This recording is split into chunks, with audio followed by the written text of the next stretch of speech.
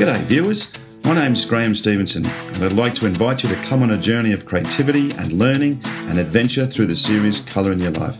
There's an artist in every family throughout the world, and lots of times there's an artist deep down inside all of us as well. So grab your kids, your brothers, your sisters, your aunties, uncles and mums and dads and come and see how some of the best artists in Australia do what they do.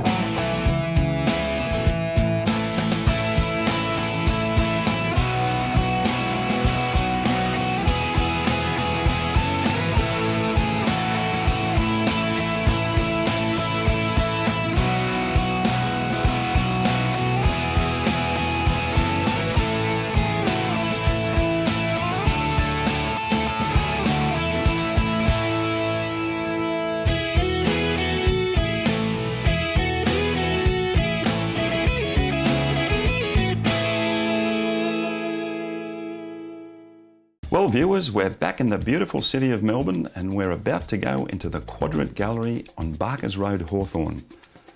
The Quadrant Gallery is one of Melbourne's leading art galleries and showcases the work of many of Australia's premier artists. The gallery was opened by Pam and Tony Jackson, who have both been professional artists themselves for many years.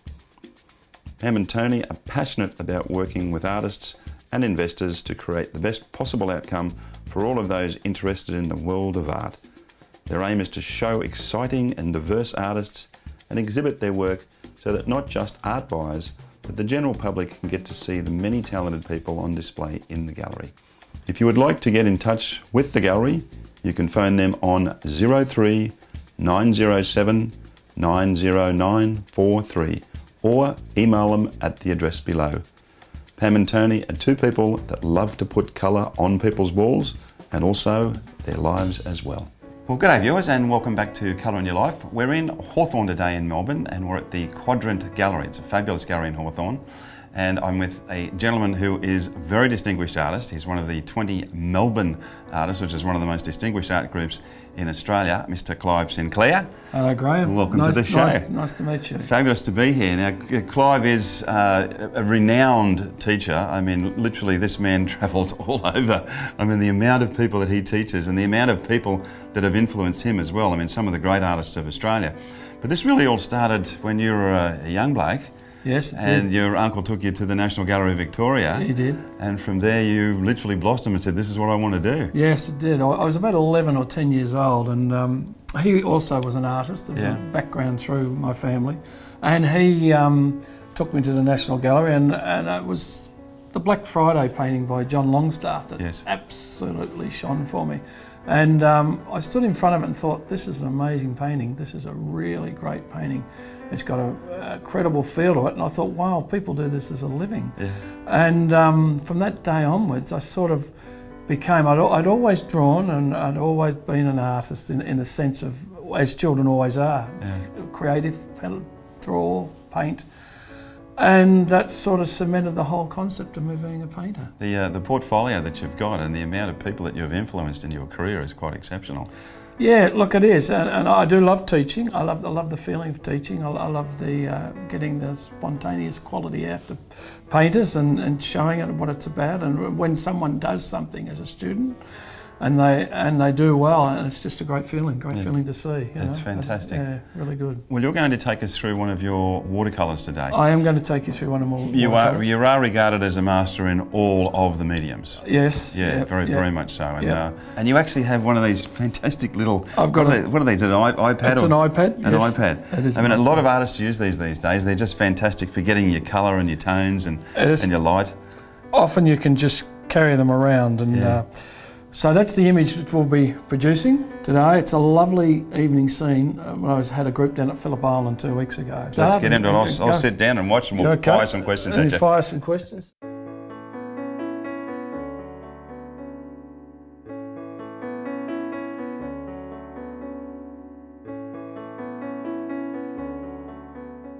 So we'll start it with a few lines just through here like this, coming up through there like that, which is going to form the point around like this. So just showing areas where I'm going to do the watercolour. And you just use a 2B pencil? I just use it, I actually use any pencil I get my hand on because it's just a line for where you've got some of your washes that are going to come through. Nothing more, so it doesn't have to be too elaborate of what you're going to do with it as far as I'm concerned. Okay. There's an horizon line that just runs through there. As I say to my students, the horizon line is so very important in painting because it shows the top and bottom of your painting and where you sit, and most landscapes always have an horizon line. So you need an horizon line, even in still lifes there's an horizon line on the table. So that's really all I need to do. So it's all created, ready to go. Now I need to start some washes. So what I will do is soak the paper now, absolutely soak it right through. It's a very important part really, isn't it? It is a huge important part. Now I did actually put a touch of masking fluid on there, which I needed to leave that for the end result when I want the white to come through. So this is a nice hake. It's actually a brand new hake, this. So oh, is it okay? It's brand new. It's the first time I've used a virgin hake. So, so it actually works really well across the paper. I'm getting plenty of water on it. Yep. And plenty of water is the main key in watercolour painting. As I say to students, when you work, you must get your first washes down very, very wet, and it helps the water and the colour to travel across the paper. Now I'll mix these two colours together, but I'll first just mostly run the Naples yellow. We will run that right through the water into here and everywhere. Okay. So at the moment you can see that's quite a good wash right through. I'm just going to add a little bit more to it, a little bit pinker, so there's a little bit more vermilion running through this, which I want, while it's still wet. Ooh. Now that's fairly solid, but I want to run that just through there like that. Now I'm going to put some darks, medium darks in now already, which I need to get some reflection, so I'm using ultramarine blue, a viridian green and a raw umber, and I just need to grab another brush here now, just to get some of these darks, and that's quite thick. You can see that's gone on quite thick as a wash. Yeah, isn't it? And that's what I wanted to create there now. And I'm letting it run down because I want to create that wash into the water. There's not too many watercolour artists that put it down that thickly. If you know where your water is and where it's going, you can do it. Yeah, so it gives me that there now. Now also at the same time I'm going to run the blue back into the water, which I feel it needs to have it in as well, and then that will merge the way I want it to merge. And I don't mind it going right down the bottom there like that, so it's giving me the reflection I want.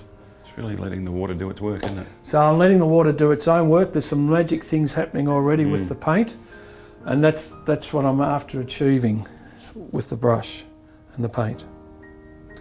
So I'll put some more darks back up into here. And how essential with your style of work is it for that paper to still be wet? Is it? Very essential, very essential. So right near the very end is when I touch up the rest of the work for the last bits, but I work totally on the beautiful sense of the wet paper. So I'm putting the shapes now of those washes in there, which forming trees. So I'm going to just put the dark in at the bottom here, just to form the composition that I need to put in through here now. Yep.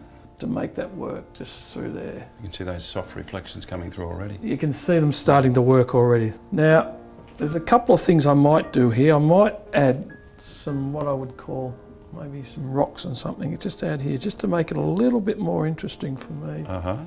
Just in through there like that. Maybe just pull off a couple of things down there like that.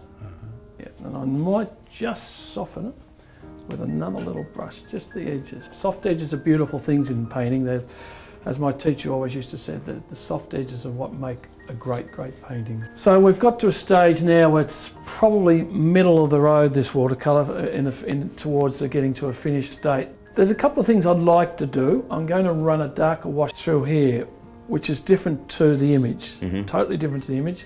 But I feel it needs a darker wash in there, which will make it really glow. It's probably time to also bring in the sky. So the sky has got some grey clouds in it, which I think are are fairly important for this. That's definitely a Clive Sinclair statement. So we might just use a bit of the yellow there. It's just with that sort of loaded brush with water in it. It's loaded brush with a little bit of water on it, yeah. Right, now I think the sky just needs a little bit of blue, just up in the top corner here too. Just a touch, just to cement it back down in here. Now some of these, and we'll just screen them up now, I mean, Afternoon and Mentone Beach. Yep.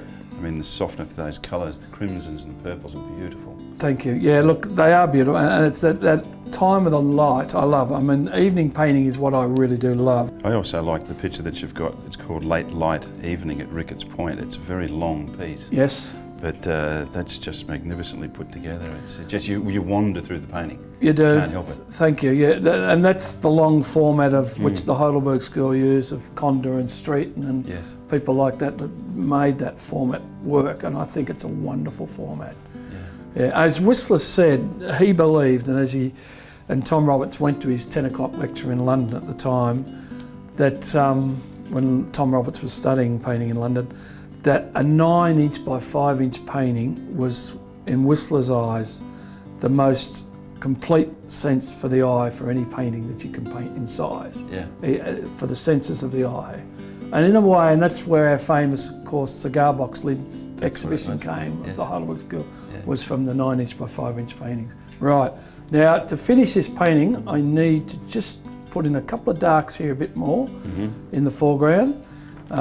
Just so the eye goes up, and it's the old painting of Streeton used a lot was Constable, Turner's. If you've got a dark foreground, then your eye leads into the middle light, into the background better. So it's a format that I tell students to paint with a lot, is a dark foreground a lot. So I'll just take this out. It just peels off. Just peels off, as a masking fluid peels off. There you go, look at that. And it just makes it glow that little bit more. That's it, now we got it. Look at that. Which just gives you the feel. So I might just disguise that a fraction with this little brush. Yeah. Just in here a bit, just to soften it. It's just that last light creeping through. Yep, through the bushes there. Beautiful.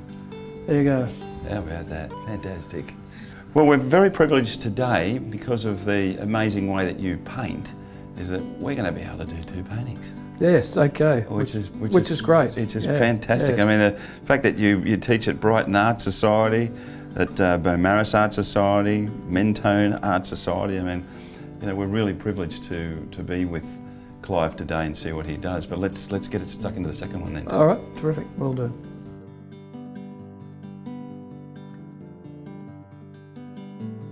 All right, Clive, second part of this show. Very exciting, another painting. Another painting indeed. I've got this photo on my wife's little iPhone, which we took in Provence, France. So what I thought I'd do now, with a bit different to the watercolour paper before, I'm going to run a whole red wash over the whole of the paper just to warm this up, because this is a very grey painting.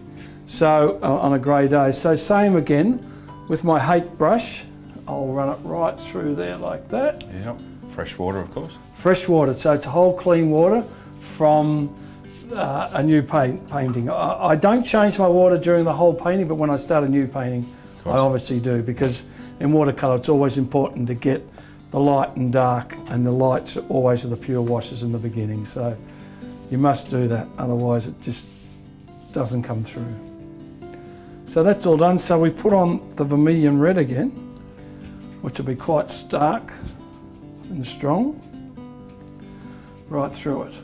And this is really, as you said, it's grey, you want to warm the background. It's to warm the background, so it's a very grey, cold sort of painting. Not that Provence is cold, but it was a grey day when I took this across the field. So we will need to let this dry before I go on with my next wash. So it's a bit like what Turner used to do. Turner used to do a whole lot of watercolours with different tint backgrounds, blues, reds, yellows, and would peg them along a line and just make them work that way. Yeah, so really good. And so he would then go out and go into the landscape or travel with a tinted background on a watercolour paper already, which makes it it stops it having some white there, so it gives it a bit of a chance to get onto the paper a lot quicker. Fantastic. We'll let that dry then. Let that dry. Yep. Great. Okay.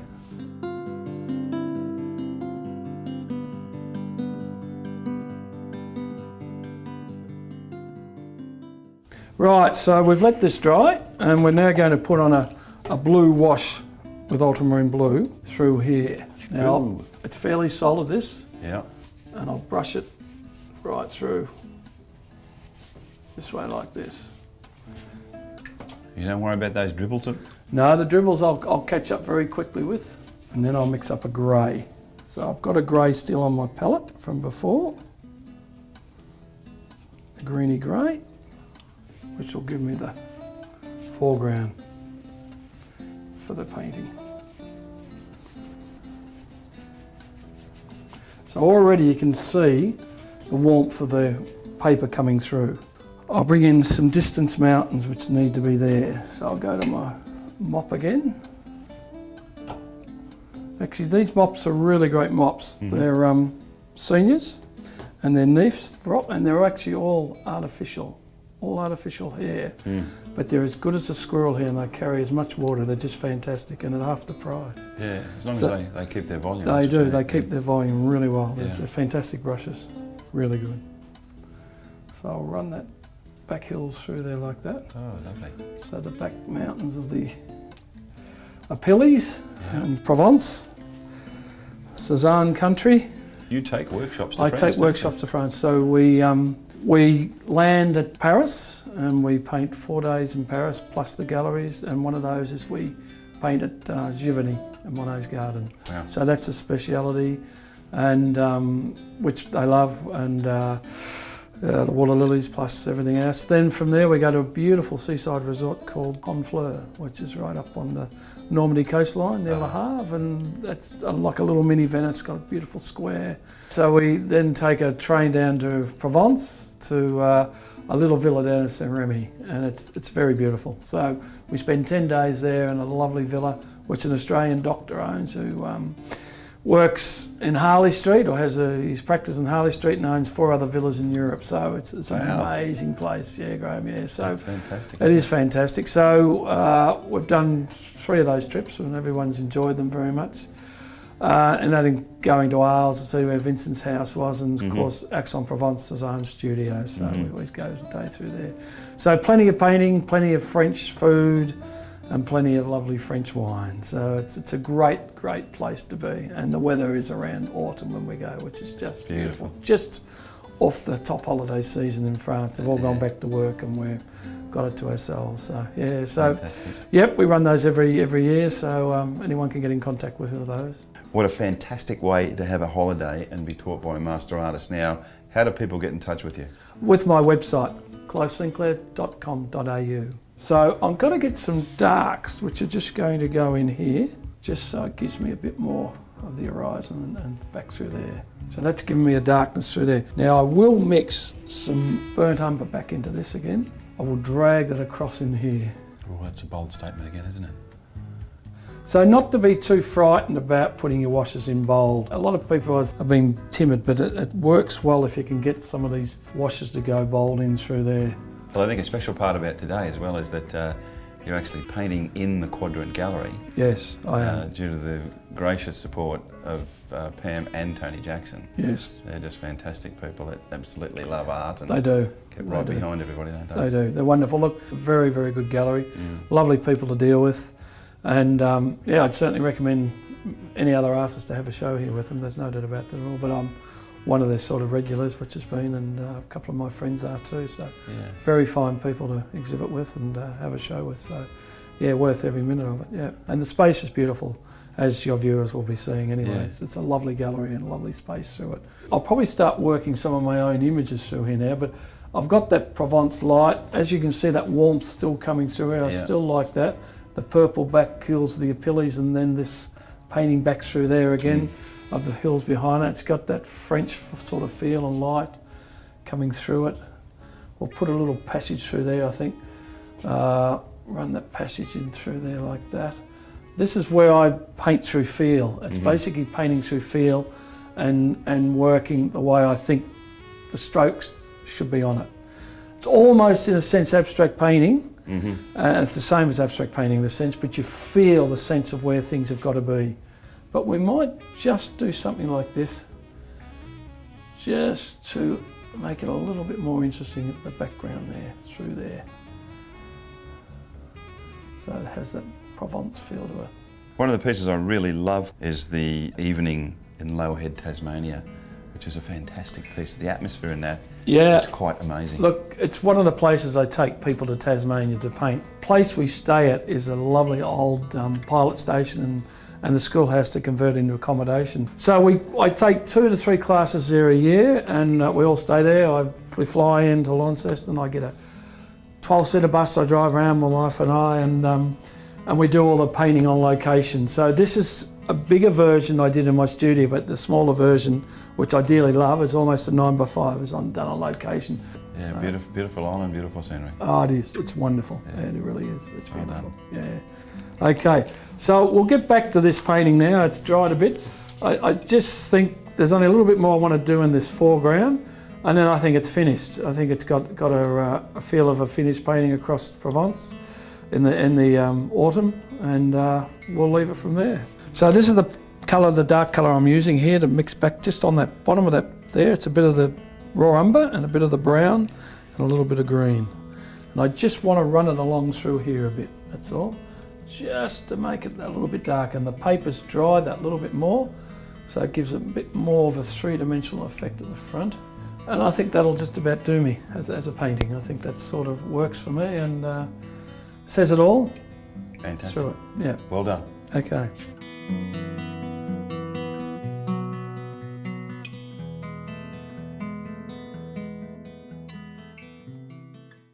Well guys, another fantastic day.